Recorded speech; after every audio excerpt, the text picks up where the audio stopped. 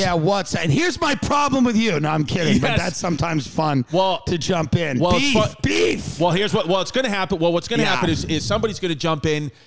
Jasmine, a.k.a. Vinny, we call on the show. She's going to jump in and tell her problem with you because you left cigarette butts on the floor yesterday. And she's like, what? I feel bad about that.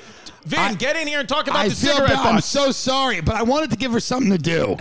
You know, it's very tough when you don't have anything to do. Well, I feel bad about that. You don't have help here? Yeah. You don't have a maid? You're living good. There's no maid? There's nothing. I mean... Well, that's why I asked her to have an ashtray for guys. I know nobody smokes anymore. This is the problem. Nobody smokes anymore. Right. Smokers are treated worse than like pedophiles. Yes. And you can't smoke anywhere. And you know, but I did try to hide them, but she found them. Yeah. No. Yeah, no. She found them, and I'm telling you, she tried to smoke some of them, and she said to me, we need a cleaning aid out here. I said, well, that's why I've been asking your sister and your mom to fly out. Yeah.